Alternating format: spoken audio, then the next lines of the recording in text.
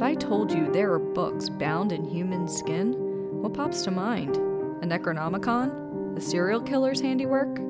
What if I told you most of the real cases of anthropodermic bibliopegy, that's the 50-cent phrase for binding books in human skin, were created by well-respected 19th century doctors?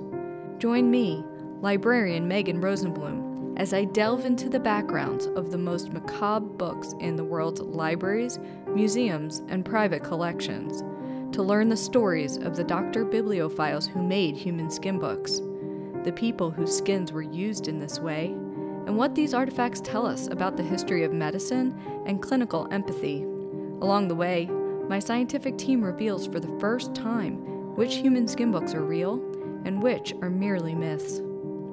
Dark Archives, a librarian's investigation into the science and history of books bound in human skin.